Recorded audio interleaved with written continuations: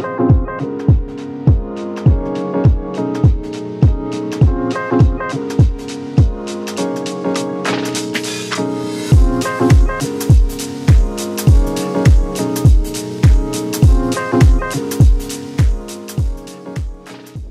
Rudi. Nice. So, welcome to the campus on Belleville. Yeah, sure. So, this is the campus of Belleville. Belleville means good valley, nice valley. And this is the whole area where in former times on the campus, on this area here, the Luxembourg steel production facility was. It was a major steel production because Luxembourg was one of the major countries with the largest steel production. The history goes back because they found ore here which contained iron, and then about 100 years it developed into a major steel production site. And what you see there in the back, these are the train tracks that transported the steel after it was formed and cooked basically in the furnaces. It was taken along and transported to the whole world. By now there's a new train station. You see this more modern roundish building. That's the new train station of this, because about 15 years ago they changed the entire steel production site into a university campus. So it is really like Newton. So it's standing on the shoulder of giants. Here they transformed a big steel production facility into a knowledge industrial facility, a university. So Luxembourg did not have a university before 2003. And only in the year 2003 this university was founded, as I said, the first one in the country. Now, up to that point, every high school student who was accepted by any university in the world received a scholarship by the state and could study wherever he or she wanted. And the Luxembourgians were actually quite proud that all their students studied in somewhere in the world. So was the funding available for everyone who was accepted? At the time. This has before changed. having the university. Yeah. You still get a very nice bourse, as it's called, a scholarship. Mm-hmm. But, yeah. So in 2003 they established the university, and this is now 20 years ago. Mm-hmm. Just this year there was the 20th anniversary of this university. Yes. And I saw that they said that at first it was a startup and then now it's the university. Was it? Or? Well, there was a predecessor for the university which was called University Center, and you could only study the first 2 semesters in some topics, but then they established the big university. So now on this campus, which, as I said, was the steel production site, there's a shopping center, hotels, residential buildings, student dormitories, but also many research centers. So as what you see here is now a new city. This is called the Belleville city, and over there you see in the back, you see this gray building? Yes. This is now the library, or it's called the Knowledge Center. This used to be a part of the steel production site. They modernized everything, the facade, everything is new now. But inside there's the library. Yes. And it's one of the most marvelous architectures that I have seen. You also still see here the tracks, the steel, they're going, it's like a train track going over there. Yeah, yeah, yeah. And if you come a little bit closer, you see that this is where they were coming with the ore, the iron containing mount. And maybe we go over here and take a look there. So they transported it's of course cut off now, coming from the train tracks over there. And then what they did, they took this ore and they transported it all the way up. Those are the furnaces which were the steel production, the steel cooking, so to speak. And so this, they had, I think, a total of 3 or 4 of those on this site here. And if you want to sort of fire that, this has to run day and night. If you want to cook steel, you have to provide a lot of fresh air, oxygen. You have to heat it up, and so they, when they decided to disassemble this steel production site, they took one of them, completely disassembled it, and sent it over to China. Oh. And it was reassembled. And the other one is only, you know, those are residuals. These are not working anymore. Those are now monuments. What happened? Why they decided to, you know, destroy the steel factory? Production? Yeah. Because the competition from China, Brazil, Japan in steel production was too high. It just wasn't profitable anymore. There is still steel production in Luxembourg. It has now, the owner is ArcelorMittal. It's an Indian. So it's not governmental? No, no, it's a private company. They still have, I think, 2 or 3 or 5,000 people. I don't know exactly. On this site here, but they have specialized in special steel. So, for example, they make this steel. It's like an H. The steel pawls. They're very high, and they can only deviate a few millimeters on a very long, and not many places in the world are able to do that. There have also been companies that were spin-off from the steel production that are specializing in very hard metals, special mixtures of metals. So yeah, so this is the campus. It's Belval Plaza here. There's a lot of shops down here and restaurants for the students. In here there are dormitories. Students can live there. Oh, here? Yeah, some of them. This is not a dormitory, but you can. Many professors live in these buildings. They bought them or rent them. Yeah, there's a hotel inside. Yeah. Yeah. So it's a city. What is your opinion exactly about this university? You know, now you work in many universities. You studied also many universities. What is your opinion about this one? So I think it has become a really, really nice university. Luxembourg has 3 languages as official languages: French, German, and Luxembourgian. Those are the official languages. And so when you come and study here, it's very easy to learn all languages. Some of the lectures are in French, particularly if you study law or things. All the legal code is still historically based on the Code Napoleon, which was established 300 years ago, 200 years ago. And so you learn French. Of course, all students speak English. Many lectures are in English. I would actually say in the sciences, most of them. So by now it's a very good university. And it has a PhD program, of course, bachelor and masters. There are some specializations which I think are some of the best in Europe. For example, in law, where you have a connection to European law, because here's the European Court of Justice, the European Investment Bank. Those are institutions that are from the European Union, located here in Luxembourg. Yes. Luxembourg was one of the founders of the European Union.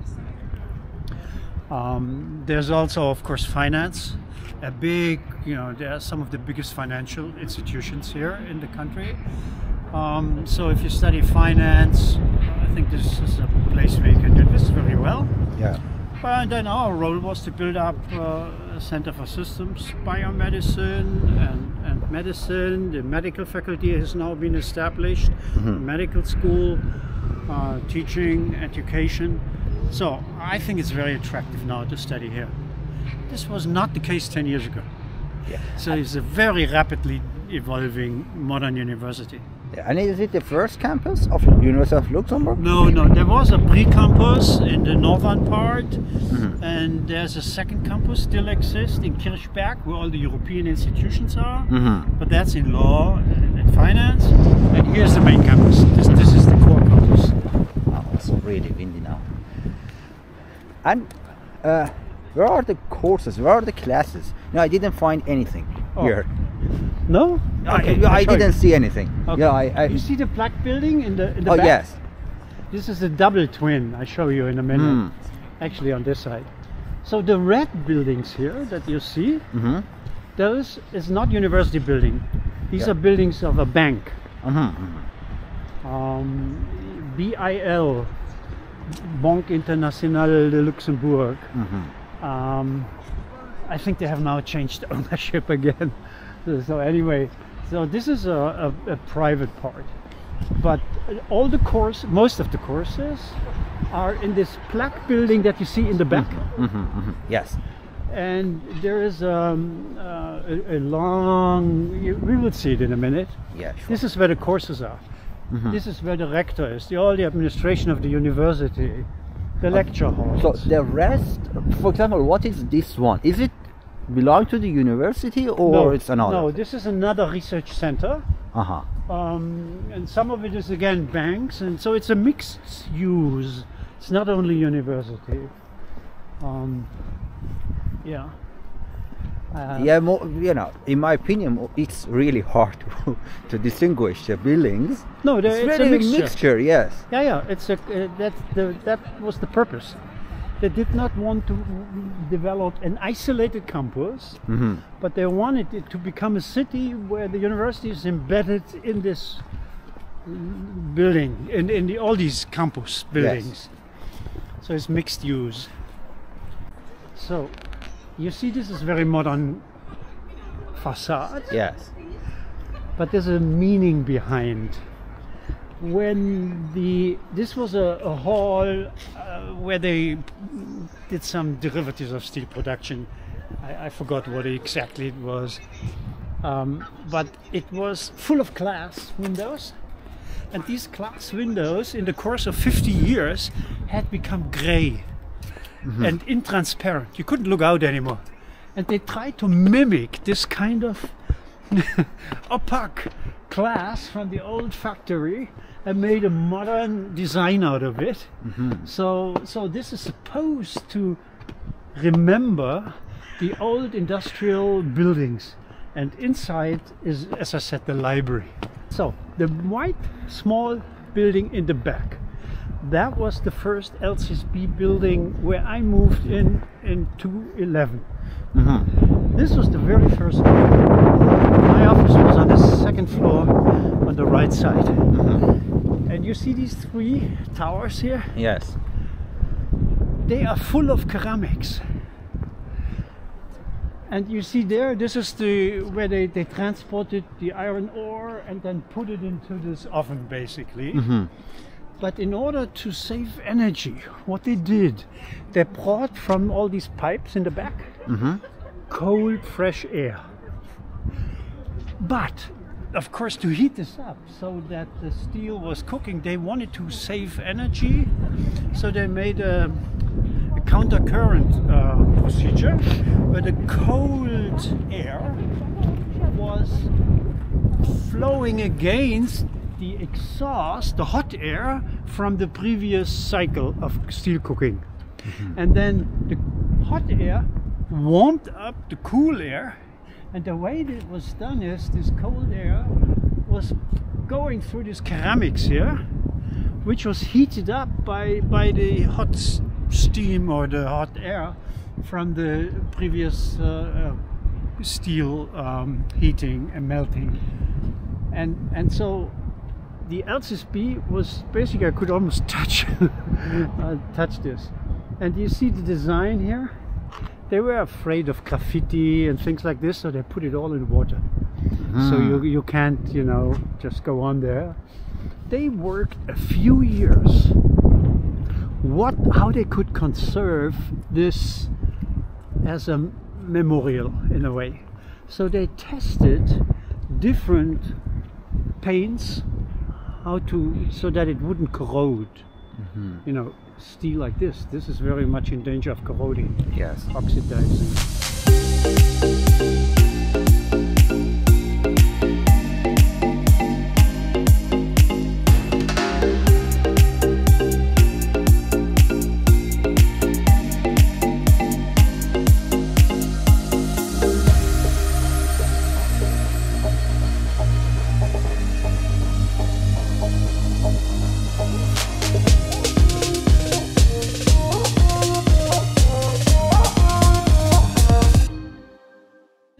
Start of LCSB. I moved in here with 30 people. It holds 100. What exactly did you do here? What's the goal of this institute? Well, I decided to go for computational modeling and simulation of neurodegenerative diseases. When we focused on Parkinson's disease. But the whole LCSB is focused on brain or everything? The majority, half of the LCSB is focusing on Parkinson's disease. Now, I was here 12 years after founding it, the center. When I left, my successor added Alzheimer's disease as a second research topic. So now the study is basically focusing on neurodegeneration diseases in general, and neuroinflammation and lifestyle and genetics, and how do these diseases develop, and how can you find drugs that counteract it. So if anyone wants to focus on Parkinson or Alzheimer's, this is the place to go. Yeah. Yeah, in both Europe. from experimental, but there are also clinicians, neurologists, doctors, and a lot of computer scientists and a lot of bioinformatics, data science. How do you do machine learning, artificial intelligence to mine data? So in the back, this is where the lectures are. It's called Maison de Savoir. Savoir means knowledge, the house of knowledge. Maison is house in French. This is the cafeteria. Ah, okay. This over here, this building, that's a computer building. There where a lot of computers are inside. And this one, the black one here in the back. This is called Maison de Nombre, the house of numbers. This is where mathematics is inside. So also mathematics is here. Oh, mathematics, physics. They don't have a big chemistry program at this point. They are thinking about it, but yeah. So over there, the big building, this is the main university building where all the administration is, and the square, you know, rectangular to that, this is where the lectures are. Okay. And you go in here, these are the lecture, so you go up to the lecture halls, there you go to the, you see, administration. This is administration. So this is the core of the university. Can we go in? Do you think Yeah, sure, we can go in, of course. Mostly this part, I guess the courses is more interesting. So did you also teach here, yes? Yes, I was a director of a center with 250 people, so I had not a lot of time for teaching, and I was completely exempted from teaching, but I did teach first semester biology students, developmental biology.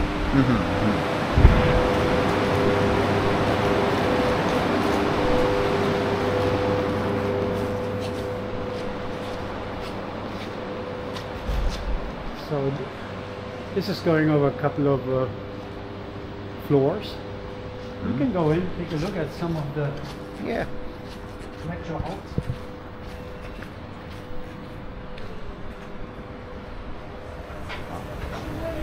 Nice.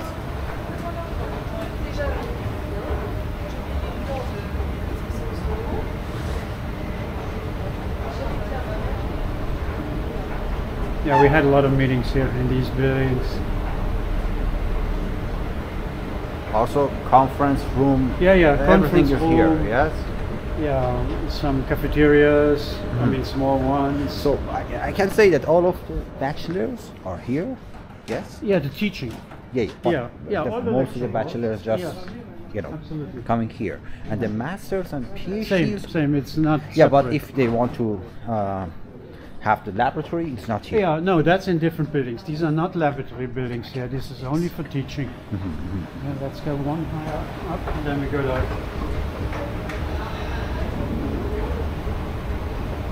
But here, like Germany, PhDs don't need to participate in any class in PhD. No, as a PhD student, you do have to take some classes. Like some ethics course, or depending on which topic, some good scientific practice. But not any course, for example, like, I don't know, mathematics or other things. Depends on science. It depends. No, okay. but you can take some seminars and so. So these are big lecture halls here. I don't know whether it's open here. No, it's Closed. Yeah, so you see long floors of lecture halls. Yeah, they have big ones and smaller ones. They call them auditoires or salle de cours. Let's see whether we find some.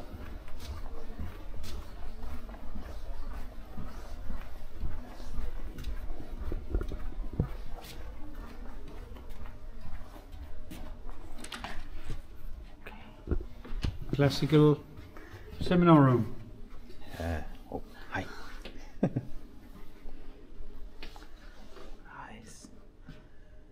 Yeah. So it's the normal class or the... Yeah, these are normal classes. Okay. Yeah, you have bigger ones, the really big lecture halls. Let's see what everything is here.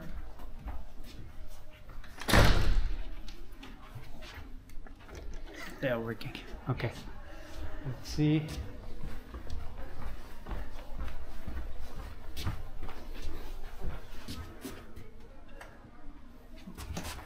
You see the big one. Okay.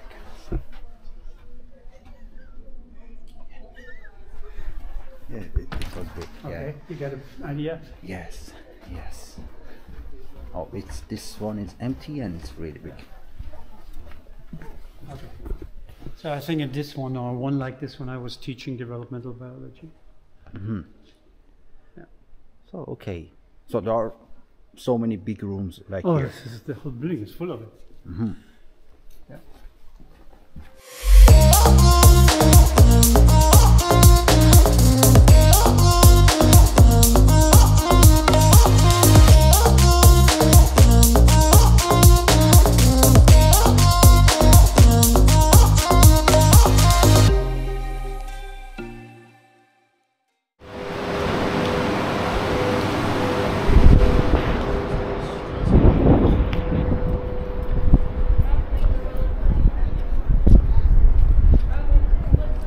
So in the back, the yellow building, the page in the back, that's the humanities.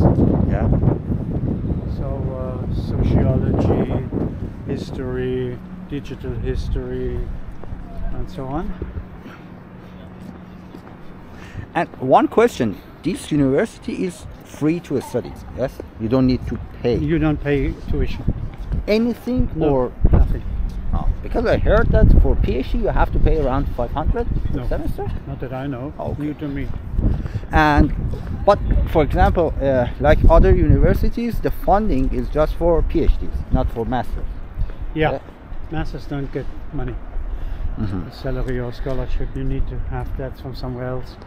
And as a PhD student, you usually only get recruited if there's some kind of a scholarship or funding available. And about the, do you think that Luxembourg is expensive? Yes, compared to Germany, I guess it's. I would say it's probably on average about 20-30% more expensive to live here. But less than Switzerland, yes. Yeah, I don't know. Probably a little bit less, but not so much different. Because everyone think that Luxembourg is luxury and expensive, but compared to other countries in Europe, I don't know really. In Switzerland, I know that Switzerland is super expensive. compared to well, other. you see, you know, a lot of things like public transport is free here, as you noticed. Yes. Rent is extremely high, Yes. and it's hard to find apartments in places. Many people live in Germany and then come over. From 3 years mostly. Yes. Yeah, but the problem is when you are a non-European student, I don't think you have a stay permit in Germany. Yes. Yeah, so you have to live in the country. Oh, yes. Yes. So Exactly. that is a little bit annoying. So, yeah, let's just walk over here. It's a nice path, and then we come back. So you can stay in other countries unless you have the passport. Yeah, if you have your passport, you can freely travel, or mostly, but you can't live there. Like Feng, you know.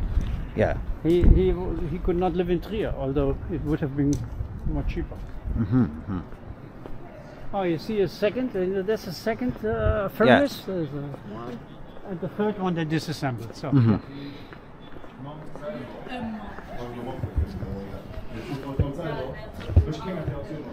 When you came here, it was unassembled, or they were started? This was all not there.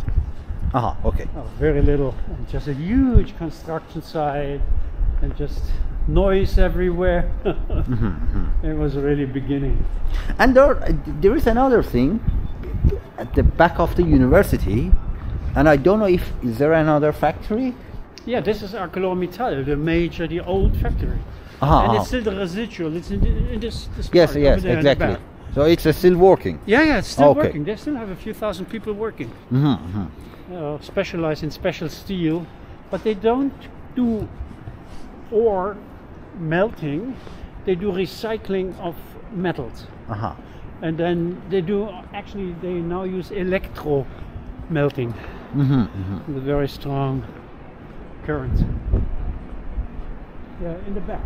They're still working there. Yeah.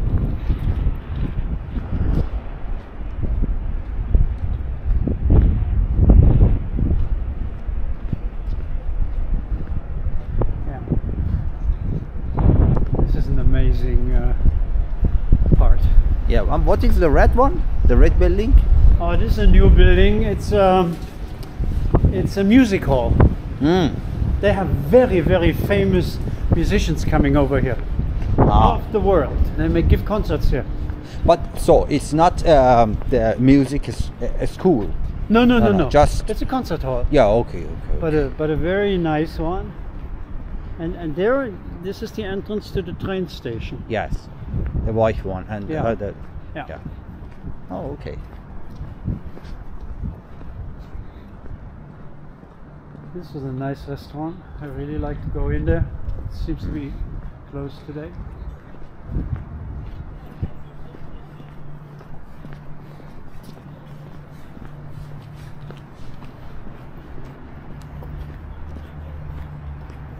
There's an exhibition in the Masse Noire about the campus. But we don't have time to go in there now. And what about the other building, the In tall the back, one? it's just an administrative building. So it's not for the university? No, Oh, okay. no, it's not.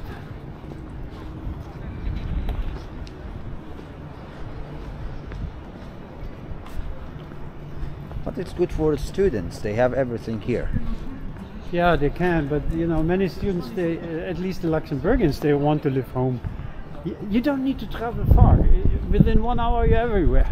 Yes, home. just 20 minutes from here Everywhere. to Then the... you're at home. Yeah. So why would you pay a lot of money when you can stay at home Yes. with your mom and she cooks for you? Yes. You know.